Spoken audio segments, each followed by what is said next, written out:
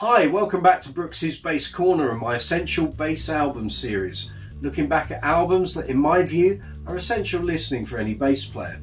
It might be an album that sold millions of copies worldwide and thrust the bassist onto megastardom, or it might be an album that didn't sell particularly well, but cut a niche for that particular bassist to propel the band or artist onto greater things.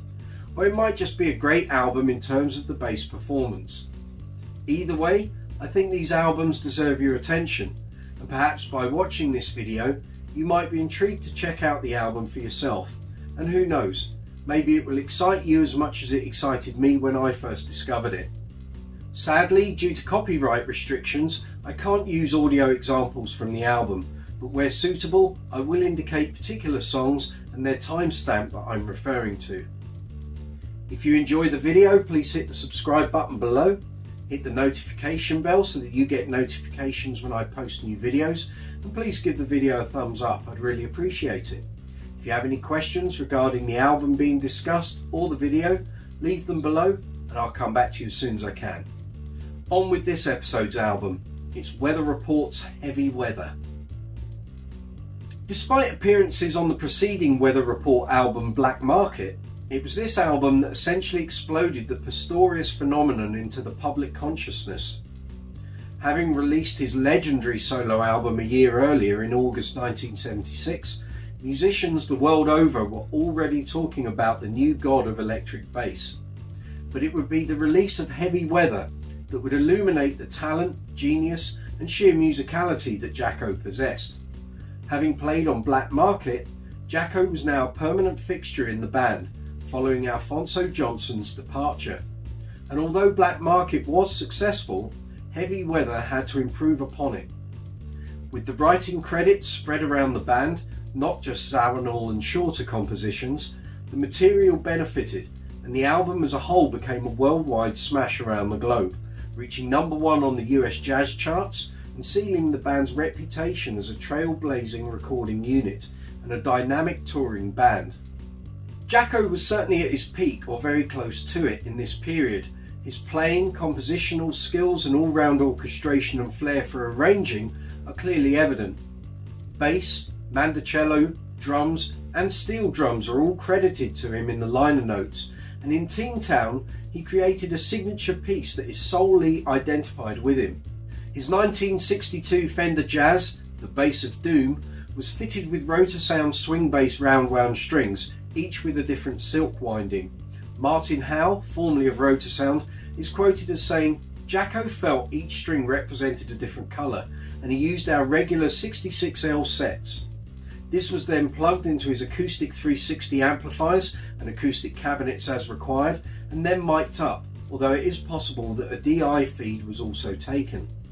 Birdland opens the album, and the first we hear of Jaco is the pinched harmonic melody at 19 seconds. But to be fair, I could highlight so many flourishes and bass moments in this song that it would fill the screen. The fact the song became a crossover hit only served to help album and ticket sales and create heightened interest in the band. Yet the song sounds as fresh and vibrant today as it did back in '77, and as a bassist we all know and probably recall the first time we heard Birdland and Heavy Weather as a body of work.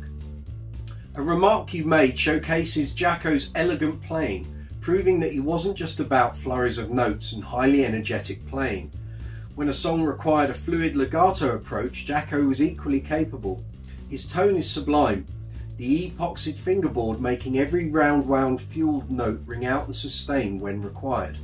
No wonder his tone and overall playing turned heads wherever he went.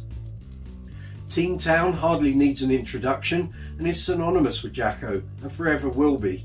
The bass tone is thick and biting with a hint of distortion and melds perfectly with the constant open hi-hat pattern and Wayne Shorter's melodic motifs.